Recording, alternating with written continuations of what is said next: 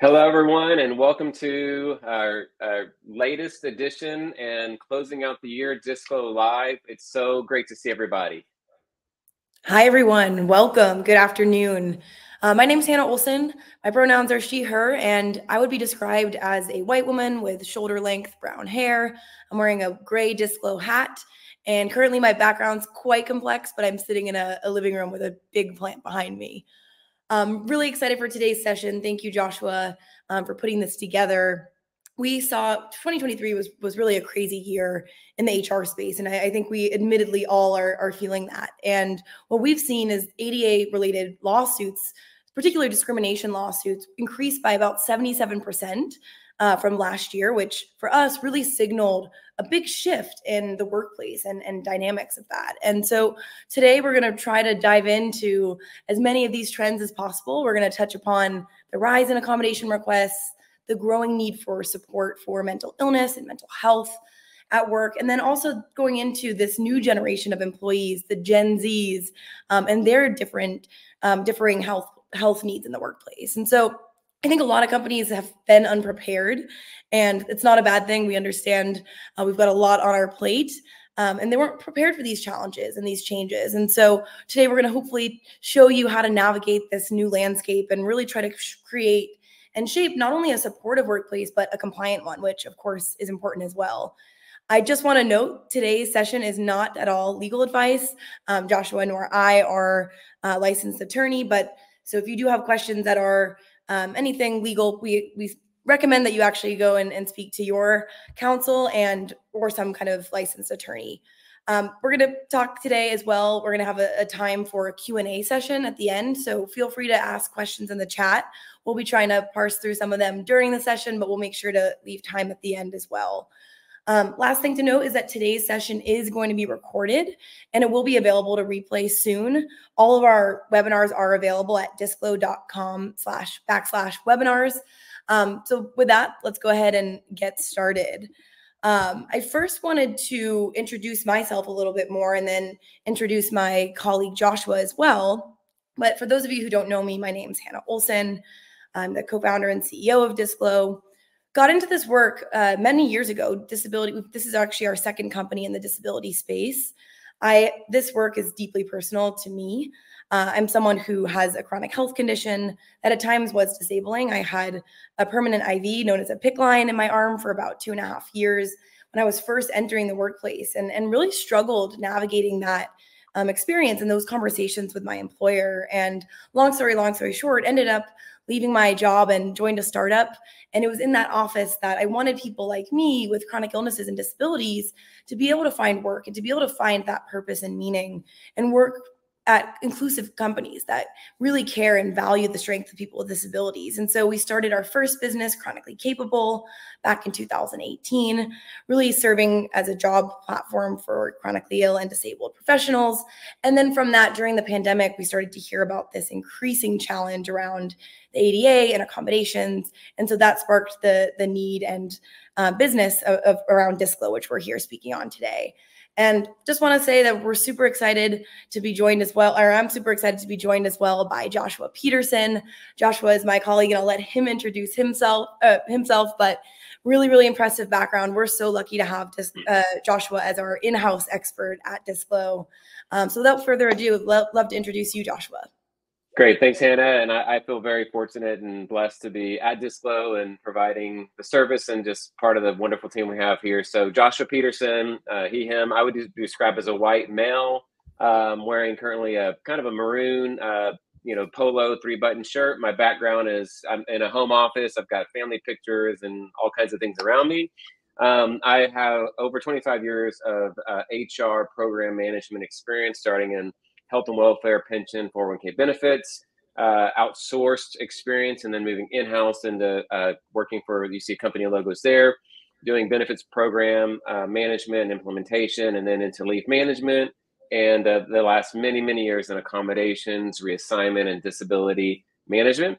And so it's been great to then now bring that experience and match it, my passion for that area with the passion of Disclo, Kai, and Hannah, and the whole team, and really now build out a platform that is just state of the art and really forward-leaning in helping companies stay compliant and managing their accommodations while giving employees an amazing experience. So I'm just so super thrilled to be here with the whole team. So with that, we'll get on going forward. And as we've been sharing, and I saw there's already a question of this in the comments. So today's session will be eligible for HR certification credits. Disclo has recently become an approved provider with the HR Certification Institute, which really validates the educational value of our events. So today's webinar specifically is eligible for 0.75 credit hours toward the HRIC's 8 credentials, which you see listed on the screen. We are curious how many people are joining today that will be getting recertification credits. Would you just type a quick yes in the comments? And real quick, you see emoji reactions across the bottom of LinkedIn. Hannah and I cannot see that. We're broadcasting from a kind of a studio software, but we can see your comments. So type yes there, please, in the comment if you're getting HRCI certification. We like to count those and see really the impact that we're able to give. With that, we'll move on forward. So the first portion of our session is going to cover some ADA background. Some of you may not be may already be very familiar with this information. And it's really important that we have a foundation laid, especially for those who are kind of on different learning journeys. We are so glad to have allies across all the spectrum of learning, experience, and influence and impact. And so we're going to spend a couple of minutes going over some of that foundational information so that we're all kind of caught up to the same space. Hannah? Yeah, great. Thank you, Joshua. Again, just to reiterate, some of this may be, you may already be very familiar with, but so just to kind of give the background on disability and how the ADA defines disability, it's actually, believe it or not, more misunderstood than many think. And there's really kind of 3 key aspects to the definition of disability. And first, it has to be, a disability can be physical or a mental impairment that's actually substantially limiting one or more major life activities. This could be things like thinking or interacting with others. The second part of that definition is that it also includes people who have a history of such impairment. So someone like myself who may not actively be experiencing those symptoms, but I do have that history. And then lastly, it also covers those who are perceived as having an impairment, regardless of whether or not they actually do or have a formal diagnosis. And so because this definition is so broad, it was designed that way for a reason. It can also include things like mental health conditions, which we all are aware of are rising exponentially, and right now they're really helping or really impacting people's ability to work. And so this is really important when we think about this definition, because we want to understand that disability doesn't look one way, and it's a lot broader and can be applied to a lot more people than we think. Next slide, please. So given that many of you are already in this room or in this virtual room are people leaders, you probably already understand the ADA and know that what it really exists to do is to ensure non-discrimination against people with disabilities in all areas of employment. And so this can include hiring, promotion, and also in the termination process, the least favorite part of folks' roles. And employers are also required to actually provide accommodations to all employees with disabilities. And this can also, again, include mental health conditions, unless it's actually causing significant difficulty or expense to the employer. So not all accommodations are reasonable. And oftentimes they actually get a negative stereotype.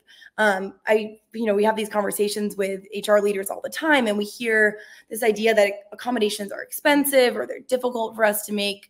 But in reality, they are really minimal and fruitful investments, as the Job Accommodation Network always says so lovely. And they shouldn't have this negative stereotype, because they're really helping to enable the employee to perform their job. They're not special treatment. They're not benefits. And so under the ADA, individuals with disabilities, and that again includes mental health conditions, they're supposed to be able to have these protections for a reason. And so on the next slide, if you don't mind, Joshua, just want to talk through that accommodations. Again, they're not a one-size-fits-all solution. Not all accommodations look the same for everyone, and they really should be determined on an individual basis through what's known as an interactive process. And we'll get deeper into the interactive process a little later in the session, but I just want to call attention to some of the common requests that we see at Disclo. We see things such as flexible scheduling, modified breaks, ability to work from home, very, very common right now with return to office. And again, what we're really trying to debunk here is this misconception that accommodations are expensive and that they're difficult to implement, because again, in reality, they're not that difficult. They're very minimal. And in fact, most accommodations are free to make. Job Accommodation Network, I quote them quite frequently, but they have a recent survey that actually says that most accommodations cost just $300 or less. So again, we're not talking about very, very expensive changes here. I'll kick it off to you, Joshua. Excellent. Thanks. Continuing on with our kind of laying the groundwork here. So now where things are, kind of get pretty sticky is determining what is a reasonable request. So, unlike FMLA or most leave of absences, which kind of have some pretty straightforward guardrails on what's allowed and what you're eligible or you're not, certain number of hours for qualifications, accommodations can be much more gray and nebulous. And so an accommodation is considered reasonable under the ADA if it is effective in enabling the employee with a disability to perform their job without causing an undue hardship to the employer. So that's a total mouthful. And if you have that memorized, down pat, then I applaud you. It took me years to be able to say that from memory. But the one real important part is that it has to, address a specific need of the individual. So this could be something like, modifying a work schedule or adjusting a job task. And the key here is finding a balance that supports the employee's needs while also being feasible or reasonable for the business operations. So most of our employer clients find that many accommodations are simply just practical solutions oftentimes. So yet the reality is that not all requests are going to be reasonable. So we won't today be going in depth into what constitutes unreasonable or an undue hardship. However, we want to point you, to a previous webinar that we've done titled Understanding the Rights and Responsibilities of Employers and Employees in the ADA accommodations process. You can find that on our webinar page at disclo.com/webinars.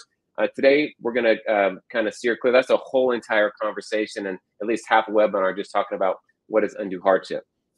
So ADA lawsuits have really, really spiked in 2023. That's where we want to spend the bulk of our conversation today, is to talk about that surge in disability discrimination charges that have been filed against employers by their employees.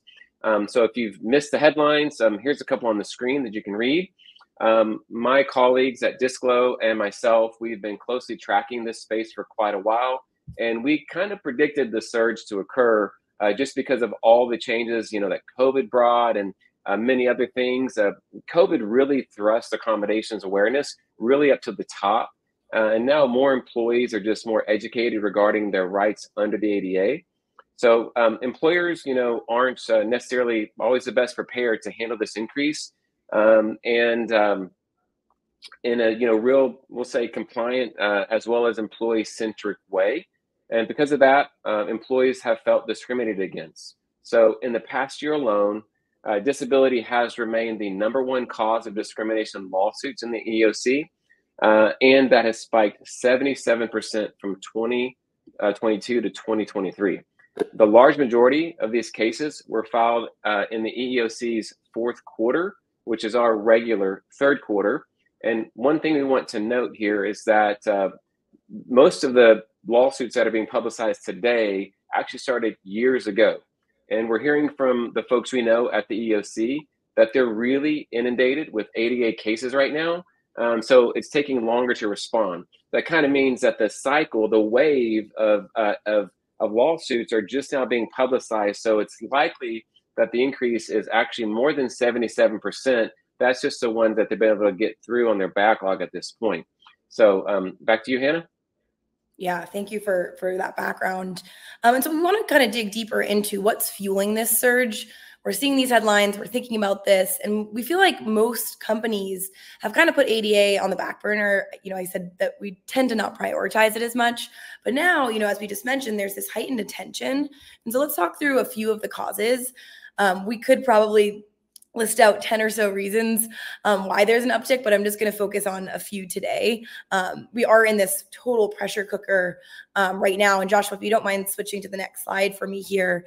But we're in this pressure cooker right now. And so we want to focus on these three main trends. First being the return to office and really the increase overall in requests, which again can be attributed to a lot of different things, but more requests equals more opportunities for an employee to be dissatisfied and us as employers to not properly handle this. Second is the growing need of mental health support at work. This is a very hot topic right now, and it's becoming, as we know, mental health is really a critical focus in the workplace. But are we thinking about this in the terms of accommodations? Can accommodations be part of that mental health discussion? And then lastly, the third factor that we're seeing is the influence of Gen Z on the workplace. The values and the needs of Gen Z employees, they're really kind of reshaping workplace health policies and forcing employers to kind of rethink inclusion and start thinking about things in a different way. And so next slide. Awesome. So I know many of you are likely fully remote, but I would love to do a pulse check in the audience if possible to see how many companies represented today are back in the office, or if you're back in the office but doing a hybrid schedule, would love to see that as well. So in the comments, if you could type a 1 if you're still fully remote, a 2 if you're hybrid, and maybe a 3 if you're fully in the office. So love to see those answers there. Again, 1 being fully remote, 2 being hybrid, and 3 being fully back in the office. Yeah, and as those responses are coming in, we'll just say also, as we're going through the presentation today, if you have any comments like, yep, I agree, or you disagree and have some feedback on maybe a point we're making or some other stat that you're aware of, or any questions that you'd like us to answer when we break for Q&A, please add those as we go along. We'd love to have discussion going. Awesome. I'm seeing some of these come in. So it's looking like we're having a mix of a lot of hybrid is what I'm seeing. Some back in the office fully, but definitely a lot of hybrid as well. So there's obviously been a lot of challenges with this return to office, RTO, and these different policies that are now being rolled out. And there's been really an unexpected impact on ADA lawsuits. So as companies are starting to transition back to the office, we're starting to see correlated with that a significant uptick in claims. And many of these claims are actually focused on workplace and commute-related anxiety, as well as PTSD. And so this trend is starting to become really a major contributor to this new surge. And it spotlights to us the need for not only adaptive return to office strategies, but also empathetic and thinking back around just responding with empathy and how do we treat our people with care. And we've seen, in particular, there's this heightened concern from employees and a lot of folks who may be at risk. They might be with health risk or with disabilities. They're requesting accommodations because they're trying to help to mitigate these risks associated with COVID exposure. As someone who's immunocompromised myself, I know I'm in a remote work environment, but if I were going back to office, I'd have definitely a sense of anxiety around that, just given the fact that I have this extra risk. And so after we've adopted to remote work, many employees are starting to want to maintain that work-life balance that they had during COVID while they were working from home. And so with this kind of increased recognition and also openness around mental health, again, including anxiety around these challenges that COVID brought, this is leading to more requests. And so that leads me to my next point, which is that mental health, as many of us know, has really reached a tipping point. And employees today are in need of more support than I think we've ever seen before. And Joshua, if you don't mind, there we are. So companies need to be aware of this because the EEOC is really caring a lot about mental health, and they've been very vocal about that as well, and that increased focus. So they released their strategic plan, which many of you probably have read. And this plan, which is through 2028, it's emphasizing mental health related disabilities, which currently we're accounting for about 15% of recent disability claims. And this was when the report was written, so I can imagine that's gone even further. But I don't think we need to go too deep into what mental illness is as a whole, but really, just as diabetes is a disorder of our pancreas, mental illnesses are mental health conditions. They are medical conditions, and they often can result in diminished capacity for coping and being able to cope with just the ordinary demands of life, and that includes work. And so we're seeing that increased focus where employees are facing challenges when it comes to actually maintaining good mental health at work. And so next slide, please. Some of these kind of common challenges that we're seeing is there's this first being the high workload and job demands, when we have excessive workloads and kind of these unrealistic expectations, oftentimes there's this pressure and that employees feel that we have to meet these deadlines. We have to, do everything perfectly all the time. And this can really contribute to an increase in mental health issues at work. And employees are feeling overwhelmed, and work might add and just contribute to this kind of stress and anxiety. And importantly, another trend we see there is burnout. And next is we're seeing this kind of lack of control over our work tasks and decision making. When people feel like they have little control over things, they might starting to feel frustrated or disengaged at work, which is obviously a big challenge. Then we're seeing poor work-life balance, especially with us going back to the office or commuting.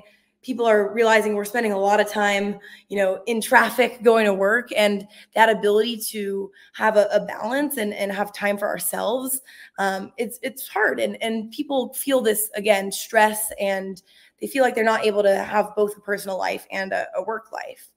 Then we're seeing conflicts with supervisors and coworkers. Interpersonal relationships do obviously there are bad times, and we do have conflicts, and this can kind of create a stressful work environment for people. So people who have those kind of interactions quite regularly do see often more stress and feel more anxiety around this.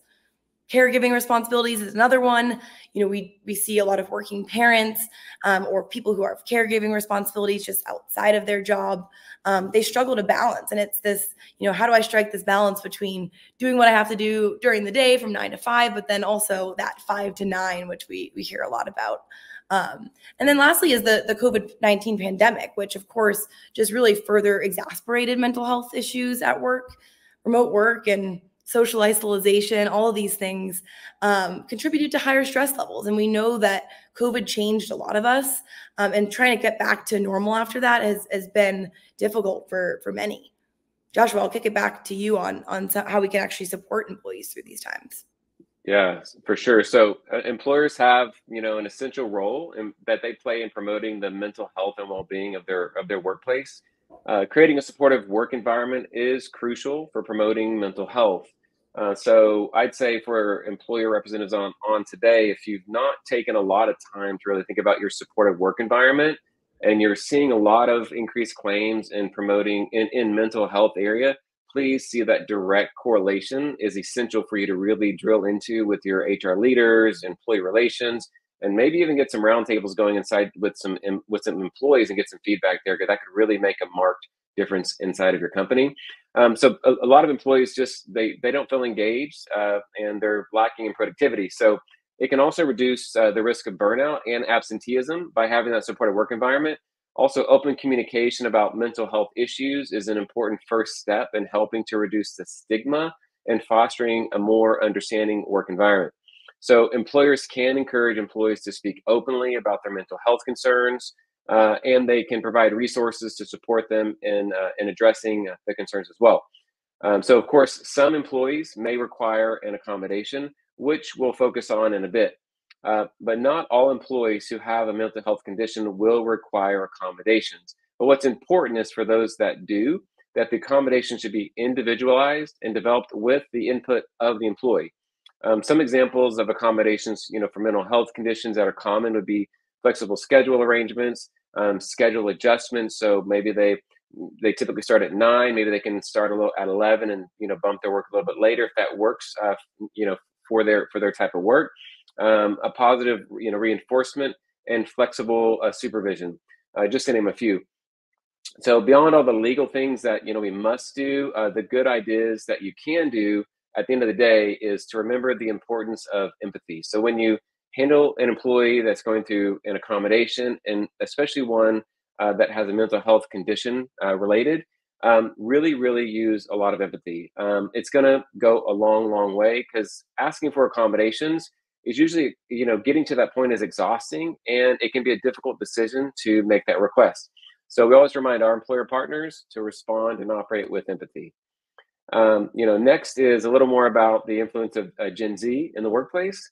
So, return to office and mental health illness, obviously, pretty hot topics within HR. And I think we could all agree here. The third challenge that we've highlighted is one that is just, I think, starting to be seen and felt over the last several years as Gen Z is becoming more and more a part of the workforce today. So related to this point here, it has partly to do with the mental health crisis. This generation is just more likely to experience anxiety and depression.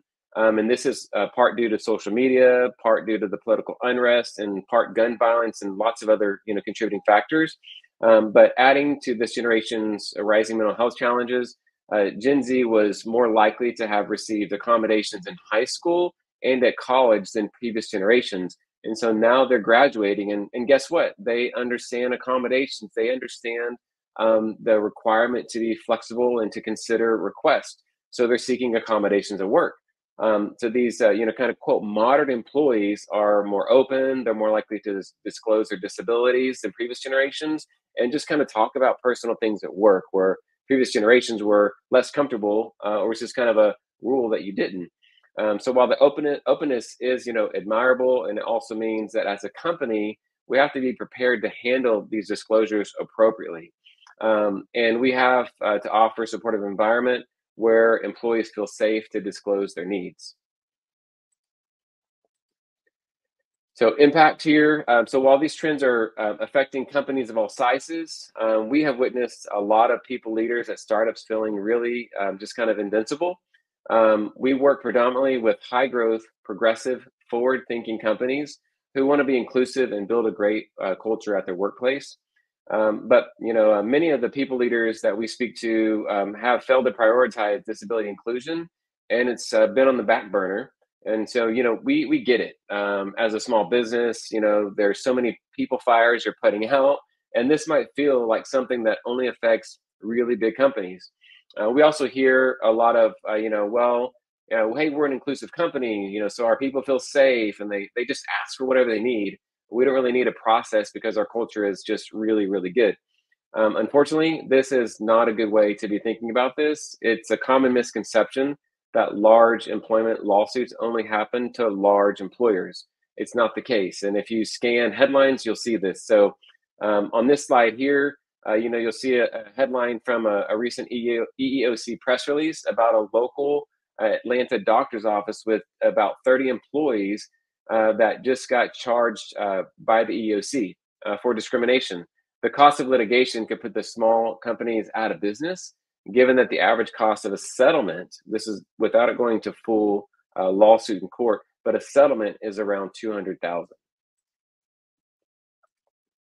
So as we go into this final section, we're going to talk through some strategies that employers can use for handling the ADA surge. And our hope is that you'll realize this does apply to you, regardless of the size of your company, and it's never too early or too late to take this seriously. Hannah? I apologize. This is also still me. So there's been an influx in requests, kind of across the board. And if you're not seeing them yet, then you will be seeing them. And so we want to talk a little bit about best practice for handling these requests so that you're well prepared. So first off is that everyone should feel like they have a solid understanding of the laws and protections that exist. This includes the ADA, the Pump Act, and the Pregnant Workers Fairness Act. We obviously have spent the first portion of this conversation talking about this, but it's important that you really spend the time to familiarize yourself, your HR, your employee relations, your managers with the ADA, and particularly its definition of a disability, reasonable accommodation, and undue hardship, and how those might apply to your specific company. And it's always, to stay updated on any charges and updates, EOC filings, things like that. I personally think that the next protection we're going to see is for caregivers, given that there's so much pressure that sandwich generation, you're caring for usually an older adult family member, as well as someone younger, like a child of your own. Next is to create a clear policy around accommodations and disability inclusion. Once we know all the legalese, we next need to have a clear and documented process for accommodation requests. This should include steps for your employee to follow, who they should contact, and the documentation required. We hear a lot of anecdotes from employees who don't even know how to ask for an accommodation. So the lack of insight into the process adds to the fear and discomfort that employees feel around disclosing and wondering if their company, their employer, their manager is really going to treat them fairly. So we're happy to share an example policy like you see on the slide. If you contact Disclo, either Hannah or I through LinkedIn, you can also now contact company pages on LinkedIn. So you can go to the Disclo page and contact us there if you'd like to get an example policy. So this is something that we see many companies missing. And what ends up happening is an employee goes to their manager, the manager goes to HR, and suddenly the whole thing is just really awkward. And more people than the employee ever wanted to know about their situation. So being real clear and having a process outlined and communicated to your employees is really, really important. So next is to make everyone feel safe. So we know the law, you've got a process out there documented, and now we want people to really feel safe in requesting support.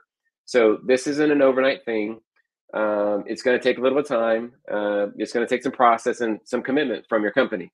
But we want to make sure that you are fostering a work environment where employees feel comfortable speaking up about their need for an accommodation. A few tactics that we've seen work well are having a company all hands or lunch and learns where disability is just destigmatized. Also, when leaders speak up about their own experiences, it really makes a difference. So I always wish, I had seen leadership in the companies that I've worked for talking about their own personal disabilities, their own medical conditions, or that in their family and how they've experienced those and work through them. I think that would help a lot of employees to come forward. Hannah? I totally agree on that as well. And I think, just to speak on top of that, in my own personal experience, I just rarely ever saw leaders talking on LinkedIn, getting into this space back in 2018. We just weren't seeing people talking about their disabilities and they weren't being vocal about it. So how, as someone with a disability, are you going to feel comfortable talking about it and asking for support if we're not even seeing that from the top down? And so I think, we're starting to see more of this. And, of course, it's a very personal decision to make. But if you are a leader and you feel comfortable talking about it, it can really help someone else feel safe. And so just want to make sure that we talk through that as well. And so earlier, I talked about the interactive process just quite briefly, but I like to just call this the back and forth conversation that you have with an employee. But the EEOC has said time and time again that when a case hits their desk, the first thing that they're evaluating is, did this company engage in a true interactive process? They're going to be making sure that you had an open dialogue and that you were really trying to understand that the specific needs of that employee, and that you really did go above and beyond to explore various options with them. And really the goal of an interactive process is to try to find an effective solution. And the purpose, again, of an accommodation is really that the employee's better able to perform their role or to perform at the same ability as someone without a disability. And so the reason that we call this the interactive process is because it should be interactive. And it should not be just us telling an employee yes or no, or here's what we think is going to work for you. It's individualized and it is interactive. And so I just said that this should be individualized. And we just want to make sure, again, that accommodations are not this one size fits all approach.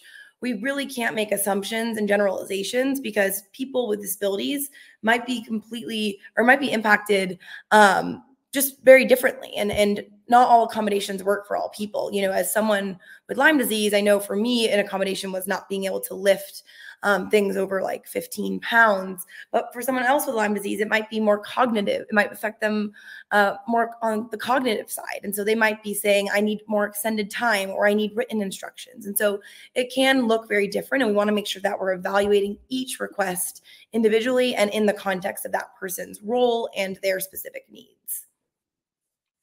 Joshua?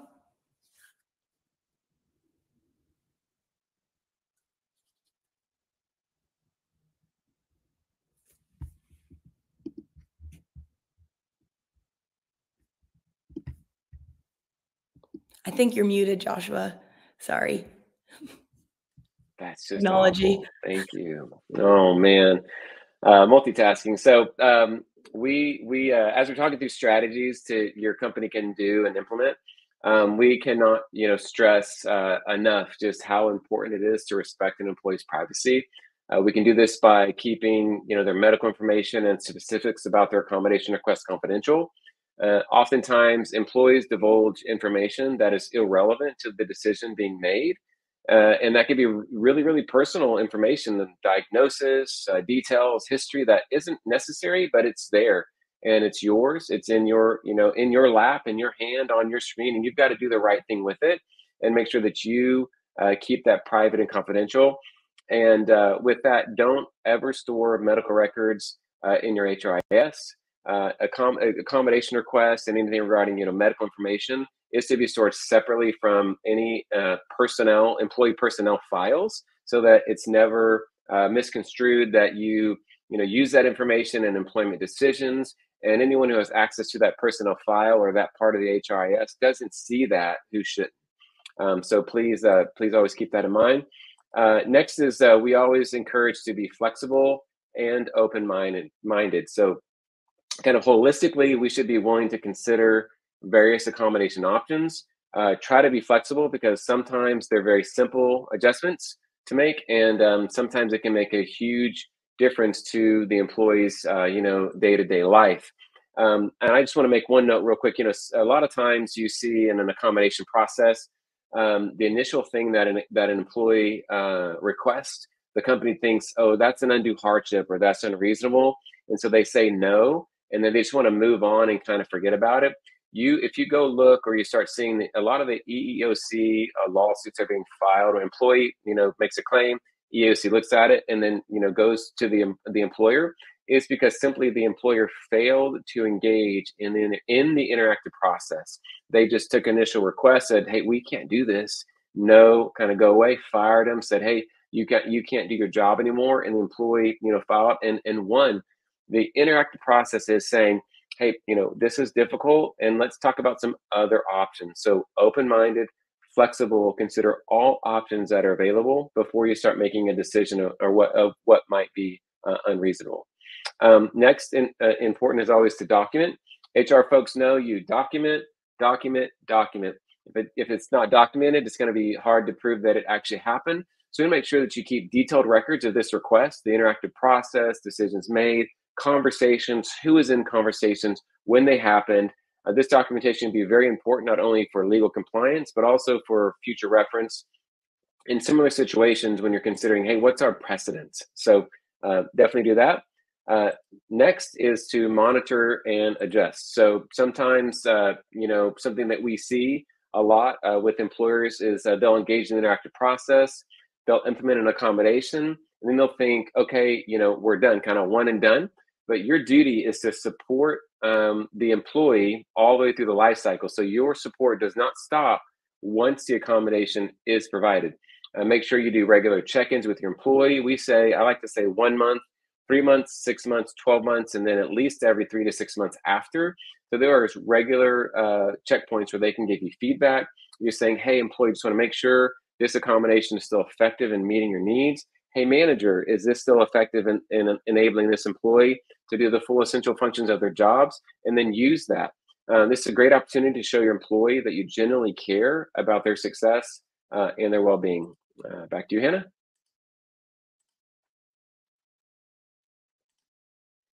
Now I'm the one who's not muted. Sorry about that. I think lastly, just to kick it off or to end this here, is when in doubt, it's okay to ask for help. Hopefully some of your questions might have been answered today, but it is okay to seek outside support. Time and time again, we'll hear companies just trying to figure it out. But the ADA is very, very complicated law, and it's very, very different than leave and FMLA. It's very murky. It's very gray. So when in doubt, don't risk it, and do ask for support, either whether that be from an attorney or an outside solution. And at the end of the day, companies do have a legal and ethical responsibility to really try to provide a safe and a healthy work environment for all of their people. And when we actually go out and support folks and give them access to accommodations, we're always going to see a benefit. No one rarely says that an accommodation was harmful to them. It's a win-win, because when people get the support they need, they're better able to perform in their job. They're happier in their role. They're getting the help that they need. And so they're oftentimes more loyal, more productive. And they just generally have a better view of the company that they're working at. And they feel, my company is supporting me and enabling me to do my best work. And so while it all might feel overwhelming and there's just a lot that we have to do, at the end of the day, I really hope all of us can see the benefits of building an inclusive and accepting workplace and really start to realize that at the end of the day, this is about helping people, and it helps all with that. And so, with that, I'd love to kick it off to the Q&A portion. For the HRCI certification holders who are joining us today, we are going to be sharing the activity ID in the webinar comments. So you'll either enter the ID in your HRCI account, and that's where you'll be able to get the 0.75 hours of recertification credits. So we're super excited to be offering these credits in our future webinars. So definitely keep coming so you can get all of those hours completed. So we'll kick it to the Q&A. Joshua. Yeah, so I have a question or two. So if you, HRCI, the activity ID should be shared here in just a moment in the comments. Also, we have a feedback form that we've created. There's the activity feedback form, that link that'll be coming in. We love detailed feedback around, did you find this material today effective, relevant to, your job duty? How's Hannah and I's communication? What are some future ideas you would like for Disclo to cover in this area? We'd love some feedback to help form some future webinars. So right now, we did have a question that came in that was from Stephanie on LinkedIn. Any suggestions for getting that sort of participation from folks who feel like that's personal and not appropriate for work discussion? Let's see. I have go ahead, Hannah. To kick it off, I think, first off is just creating the space where people can feel safe to have these conversations. I think we see these isolated events where a company might have a lunch and learn session, and it's great because we start talking about this topic and making it more normal, but it always stops there. People are only given the opportunity to disclose typically at the interview stage. And after that, the employee has to come to their manager, or if they're lucky, HR, and go through that process. And so if we can create more opportunities and more moments in time where we're just creating the space, I think that's one big piece there. The other thing I think as well is just showing your commitment as a company and making it known that if you ask for support or if you disclose, your job's not at risk, your ability to move up in that role, and really showing your commitment, because a lot of the fear comes from this idea of, if I say something, I might lose my job, I might not get that promotion I'm up for, things are going to look different for me. And so if we can really foster that commitment and show it to our employees, they're going to feel a lot more comfortable having those conversations. I don't know if there's anything you want to add here. Yeah, for sure. And actually, Stephanie just did a clarifying comment to say that was regarding sharing disability stories. So that was sharing disability stories for leaders. So I think that's what you meant. Maybe you say a yes or no. So for getting leaders to share disability stories is just simply to say, we see this a lot because obviously we're in this area, but when you go to a lot of companies, DEI pages, you look at their goals, you'll see, a lot of protected classes mentioned there. So yeah, leaders in particular, Stephanie said. So you see, the protected classes that should be there, that they're, growing their stats in or hiring in or leadership growth, but disability is often not included or kind of way at the bottom, but for the most part, not included. So I think the first part is, if you're an HR leader, ER leader, and you're trying to kind of bring that awareness, is to get leadership to really see the value in talking specifically about disability inclusion, along with all the your other inclusion metrics and classes that you're, increasing representation in and such. So then that leadership kind of starts to talk about that, from the top. And you want to talk about then kind of destigmatizing that disability is something that you should be ashamed of, and that it's a part of a person. It's a part of their identity. It's something that they cannot change about themselves. And so it's something we want to welcome them to bring their full selves to work. And so asking, are there any stories from our leaders who would like to just share that, they have a disability. Hopefully they have to feel good, I think, comfortable from their leadership, peers, that they're not going to start get kind of, get discriminated against or felt of differently. But the fact that they've reached a leadership role, that there's potential for those with disabilities to say, hey, come to our company. We are a company who, who gives opportunity to all people, regardless of race, religion, gender, identity, and disability, all the classes together. I am a leader who has reached the C-suite at our company, and I have a disability that I struggle with, have to tend to every day. I have to take time off for every once in a while, whatever that is. They don't have to disclose exactly what it is if they're not comfortable, but just kind of that thing of like, there is potential here. You can come here, and we're going to give opportunity. If you will apply yourselves, disability is not going to be a blocker or a barrier for you at blank company. Hopefully that helps.